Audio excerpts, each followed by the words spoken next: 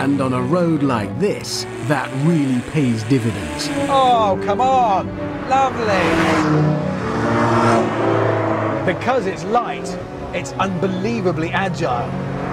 It changes direction like a kitten chasing a spider.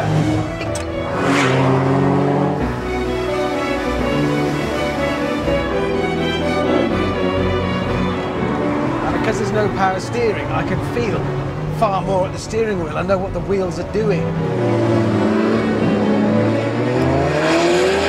It grips fabulously. And it doesn't need a massive engine. It's got 237 brake horsepower. Do you know what? That is enough. More than enough. 0 to 60 takes 4.5 seconds. The top speed is 160. And yet because of the lightness, it'll do 40 miles to the gallon. Drop the window, sample the noise. Oh, lovely little crackle on the upshift. Oh, that's great. This little Alfa is growing on me with a speed and ferocity that I've never before encountered. It's just getting under my skin. Because it's not like anything else, you have to live with it. Oh my God, what are you doing here?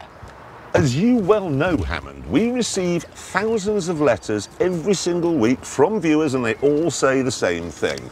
Dear top so-called gear, the Alfa 4C, is it better than a quad bike? Well, I'll clear that one up straight away. Yes, it is, because quad bikes are slow, ugly, noisy, stupid, and incredibly dangerous. And I don't mean dangerous like you might fall off, I mean like they want to kill you. Everybody I know, pretty much, who's ever tried one, has been killed by it at some point. Yeah, that's as may be, but we need to settle this, so we're going to have a race. Well, we're going to race? Yeah. You on that, presumably? Yeah. Me in that? Yeah. Jeremy's proposal was a race from the top of Lake Como to a hotel terrace at the bottom. I would take the 43-mile lakeside route, whilst he would attempt to go as the crow flies. Good, you're going to be killed and last. And so, at exactly 10:37 a.m., the race began. Here we go.